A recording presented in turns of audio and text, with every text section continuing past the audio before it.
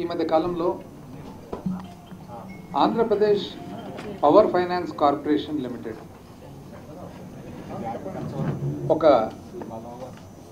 Loan తీసుకునే దానికి వెళ్తే అదేదో రాష్ట్ర ఆర్థిక పరిస్థితి బాగలేదన్నట్లు రేటింగ్ ఏజెన్సీస్ ఏవైతే ఉంటాయో అదేదో డీ రేటింగ్ ఇచ్చినాయని చెప్పడము, ఇది బహుశా చాలా చోట్ల సోషల్ మీడియాలో కూడా తిప్పుతూ ఉన్నట్టున్నారు. దాంట్లో వాస్తవం ఏమంటే, పవర్ ఫైనాన్స్ కార్పొరేషను ఎప్పుడైతే ఒక లోన్ బారోయింగ్కి పోతుందో, అప్పు తీసుకునే దానికి పోతుందో, సంస్థల దగ్గరికి బ్యాంకుల దగ్గరికి వివిధ రేటింగ్ ఏజెన్సీస్, అంటే మన క్రెడిట్ వర్తినెస్ గురించి రేటింగ్ ఇచ్చేదానికి ఏజెన్సీస్ ఉంటాయన్నమాట. క్రిసిల్ అనేది ఒకటి, బ్రిక్ వర్క్ అనేది ఒకటి, వివిధ రేటింగ్ ఏజెన్సీస్ రేటింగ్ ఇస్తూ ఉంటారు. యాజ్ లేట్ యాజ్ జనవరిలో ఫిబ్రవరిలో కూడా మనకు ఏ మైనస్ రేటింగ్ రావడం కానీ A+ రేటింగ్ రావడం కానీ జరిగిందనమాట. ఇక్కడ మనకు క్రిసిల్ వాళ్ళు 20 ఫిబ్రవరి 2019లో A+ ఇవ్వడం జరిగింది. అదేవిధంగా బ్రిక్ వర్క్ వాళ్ళు 30 జనవరి 2019లో AA- ఇవ్వడం జరిగింది. సో ఇది సహజంగా జరుగుతూ ఉంటుంది. అయితే ఫస్ట్ పాయింట్, ఇది యాక్చువల్గా ఇంటర్నల్ కరెస్పాండెన్స్. మళ్ళీ ఇంటర్నల్ కరెస్పాండెన్స్ బయటికి ఎట్లా వచ్చిందో ఈ సోషల్ మీడియాలో తిప్పే వాళ్ళు చెప్పారు, ఇది యాక్చువల్గా ఇల్లీగల్. బట్ దాంట్లో కూడా ఒకవేళ సారాంశం చూసినట్లయితే ఏముంది, 3000 కోట్ల అప్పు కోసము ఈ ఆంధ్రప్రదేశ్ పవర్ ఫైనాన్స్ కార్పొరేషన్ అడగడం జరిగింది, ఎవరిని, స్టేట్ బ్యాంక్ ఆఫ్ ఇండియాను. దాంట్లో అబ్జర్వేషన్ ఏమనుంది, the outstanding guarantees of the state of Andhra Pradesh have also witnessed a sharp rise from rupees 9,665 crores in the financial year 2017 to rupees 35,964 crores in financial year 18. అంటే 2017 సంవత్సరంలో guarantees, అంటే power finance corporation తరఫున కానీ ఇంకోటి కానీ ప్రభుత్వం ఇచ్చిన guarantees ఏవైతే ఉన్నాయో 9,665 కోట్ల నుంచి 35,964 కోట్లు 2018కి పెరిగింది అన్నారు. అంటే ఇది ఎప్పటిది పీరియడ్,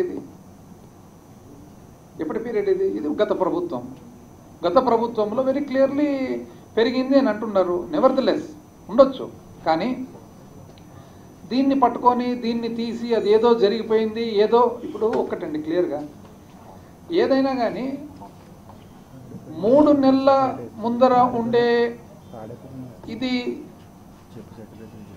3 నెలల ముందర ఉండే సమయం ఏదైతే ఉందో అది చూసుకుంటారా, 5 సంవత్సరాలు చూసుకుంటారా, దేనికైనా కానీ? ఇప్పుడు ఒక ఏ వ్యవస్థను కానీ ఏ సిస్టమ్ను కానీ ఎస్టిమేట్ చేసేదానికి 3 నెలలు చూస్తారా, కొన్ని సంవత్సరాలు చూస్తారా? ఇది ఆశ్చర్యకరంగా ఉంది వీళ్ళందరూ ఇవన్నీ మాట్లాడుతున్నారంటే. ఇప్పుడు ఏది జరిగినా కూడా they all pertain to the old period. Minimum 1 year పోతే కానీ ఏది కూడా ఎస్టిమేట్ వేసేదానికి రాదు. అంత ఆశ్చర్యకరంగా ఉంది. మరి ఇప్పుడు ఆ విషయానికి వస్తే, ఒకవేళ అక్టోబర్ 7వ తారీఖు ఈ కొత్త ప్రభుత్వం వచ్చిన తర్వాత అక్టోబర్ 7వ తారీఖు మామూలుగా as part of routine borrowing, రొటీన్గా సహజ సామాన్యంగా SDL స్టేట్ డెవలప్మెంట్ లోన్ ఏదైతే మనం RBI నుంచి ప్రతి రాష్ట్ర ప్రభుత్వం బారో చేస్తుందో, అప్పు చేస్తుందో, ఆంధ్రప్రదేశ్ రాష్ట్ర ప్రభుత్వం కూడా, ఈ ప్రభుత్వము జగన్మోహన్ రెడ్డి గారు ముఖ్యమంత్రిగా ఉండగా 7 అక్టోబరు 2019 1000 కోట్లు బారోయింగ్ కోసం, routine SDL borrowing, state development loan ఏదైతే సహజ సామాన్యంగా బారో చేస్తామో మన లిమిటేషన్స్లో పోతే, RBIకి పోతే అది ఓవర్ సబ్స్క్రైబ్ అయింది. ఎంతకైంది?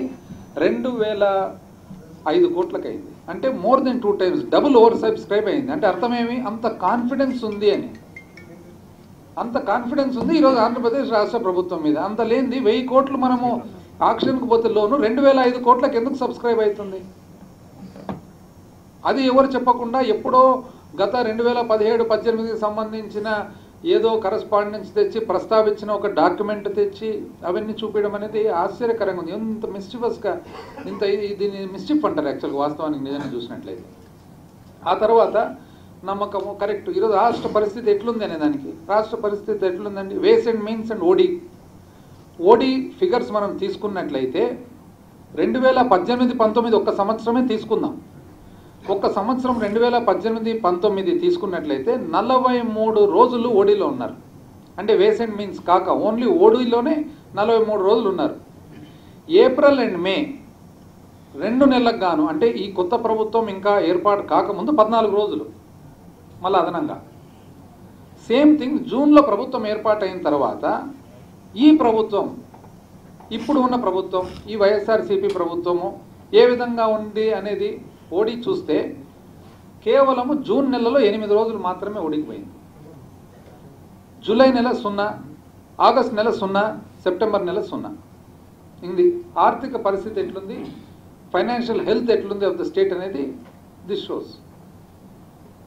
ఇది కాక మరి కొత్తగా మొదలుపెట్టినారు ఏమని మాట్లాడితే అదేదో విద్యుత్ రంగము ఆ విధంగా ఉంది, ఈ విధంగా ఉంది, అన్నీ మిస్చిబస్ వార్తలు, ఏది కూడా దాంట్లో వాస్తవాలు లేకుండా.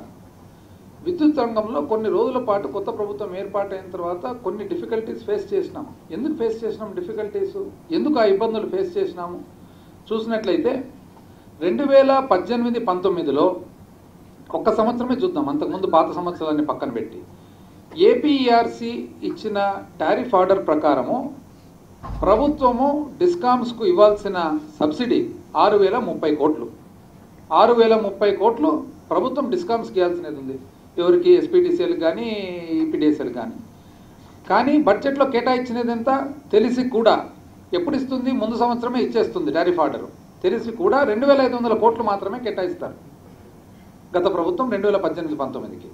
పోనీ కేటాయించిన 2500 కోట్లని ఇవ్వాలన్నా దాంట్లో 1250 కోట్లు మాత్రమే ఖర్చు పెడతారు. పెండింగ్ సబ్సిడీ ఎంత? 4780 కోట్లు పెండింగ్ పెడతారు. ఈ పెండింగ్ సబ్సిడీ గత 5 సంవత్సరాలు 2014-15 నుంచి లెక్కేసుకుంటూ వస్తే 9256 కోట్లు పెండింగ్ పడిపోయింది. 9256 కోట్లు ఈ 5 సంవత్సరాలకు పెండింగ్. అంటే ప్రభుత్వం ఇవ్వాల్సిన సబ్సిడీ రూపంలో డిస్కామ్లకు, ఈ కరెంటు సప్లై చేసే కంపెనీలకు. డిపార్ట్మెంటు అంటే ఏదైతే ప్రభుత్వం వాడుకుంటుందో కరెంటు, ప్రభుత్వం వాడుకున్న కరెంటుకు డబ్బులు ఏదైతే కట్టాలనో అదొక 5601 కోటి, 5600 కోట్లు. మొత్తం 14857 కోట్లు ఈరోజు డిస్కామ్లకు ప్రభుత్వం నుంచి రావాలా. ఈ పరిస్థితిలో గత ప్రభుత్వము వదిలిపెట్టేసి కొత్త ప్రభుత్వానికి ఇంత అని చెప్పి వదిలిపెట్టేసి వెళ్ళిపోతారనమాట. ఈరోజు వాళ్ళు మాట్లాడతారు కరెంటు పరిస్థితి సరిగా లేదు అని. ఎట్లా బాగుంటుంది? మీరు చేసిన ఏవైతే ఇవన్నీ ఉన్నాయో అవన్నీ తీర్చుకుంటూ దిద్దుకుంటూ సిస్టమేటిక్గా పెట్టుకుంటే దానికి సమయం పడుతుంది. ఎట్లా పెట్టకుండా ఉంటుంది? వాళ్ళు పెట్టిన డ్యూస్ అన్నీ ఈరోజు కట్టాల్సి వస్తుంది. ఇది కాక వాళ్ళ మేనేజ్మెంట్ ఏ విధమైన మేనేజ్మెంట్ చేసిండేది? దాదాపు మొత్తము ఒక జనరేటర్ కంపెనీస్కు, అంటే ఎవరైతే డిస్కామ్స్ ఉండారో వాళ్ళు జెన్కోకు ఏవైతే మనకు యాక్చువల్గా విద్యుత్ సప్లై చేస్తున్నారో దాదాపు 20,000 కోట్లు కట్టాల్సినది ఉంది. 20,000 కోట్లు. బ్రహ్మాండమైన విద్యుత్ మేనేజ్మెంట్ చేస్తామని చెప్పి ఎప్పుడు చెప్పుకునేవాళ్ళు చంద్రబాబు నాయుడు గారు. కరెక్ట్గా చూసినట్లయితే లాసులు ఏదైతే నష్టాలు ఉన్నాయో 2014-15 7,200 కోట్లు నష్టం ఉంటే దాన్ని కాస్త కరెక్ట్గా డబుల్ 14,000 కోట్లకు నష్టానికి పెంచినారు 18-19కి. ఇది కాక ఎందుకు ఈ విధంగా చేసినారంటే అర్జెంటుగా హుటాహుటిన మనము తీసుకోవాల్సిన విండ్ పవర్ కంటే కూడా తీసుకోవాల్సిన దానికంటే కూడా ఎక్కువ రేటుకు ఎక్కువ అగ్రిమెంట్లు ఎంటర్ అయ్యి రేట్లు తగ్గుతున్నాయని తెలిసి కూడా 25 సంవత్సరాలకు లాలూచిపడి ఎంటర్ అయ్యి దానివలన ఇప్పటికీ 2,760 కోట్లు దాదాపు నష్టాల్లో వచ్చింది ఎక్కువ రేటుకు తీసుకున్న దానివల్ల. ఎందుకు ఎక్కువ రేటుకు తీసుకునేది కాక మస్ట్ రన్ అంటే ఏదైతే విండ్ పవర్ కొంటామో అది ఖచ్చితంగా నడపాల్సిందే. ఖచ్చితంగా నడపాల్సిందే అంటే అర్థమేమి? మనకు తక్కువ రేటుకు దొరికే బొగ్గు నుంచి తీసే థర్మల్ పవర్ ఏదైతే ఉంటుందో దాన్ని స్టాప్ చేయాల, దాన్ని ఆపేసి దీన్ని నడపాల. ఎందుకు అంత అర్జెంటుగా చేసినారు వీళ్ళు అని అంటే ఇది లాలుచి తప్ప ఏమంటారు అని. కేవలము 2017 సంవత్సరంలో 45 రోజుల లోపల దాదాపు 36 పీపీఎల్ ఎంటర్ అవుతారు. తెలిసి కూడా రేట్లు తగ్గబోతాయని తెలిసి కూడా 36 పీపీలు 17 ఫిబ్రవరి నుంచి 23 ఫిబ్రవరి లోపల 2017 36 పీపీలు అర్జెంటుగా. ఇవన్నీ ఎంత? 25 సంవత్సరాల పీపీఎల్. ఈ విధమైన మేనేజ్మెంట్ చేసి ఈరోజు వాళ్ళు వచ్చి విద్యుత్ సరఫరా సరిగ్గా జరగడం లేదని చెప్పి కామెంట్ చేసే స్టేజ్కి వచ్చినారు. ఎంత ఆశ్చర్యకరంగా ఉందంటే వీళ్ళు చెప్పేటివన్నీ కూడా. అసలు ఇది కాక పోనీ చంద్రబాబు నాయుడు గారు ఆయన 40 సంవత్సరాల అనుభవం అంటాడు. ఆయన అనుభవంతో మాట్లాడినట్టు కూడా నేను చూపిస్తాను సార్. ఎట్లు ఏమన్నంటే అనుభవం అంటాడు అనమాట. ఎక్సైజ్ గురించి మాట్లాడతాడు. చూడండి. ఎందుకు మద్యం పైన రేట్లు పెంచారో చెప్పండి.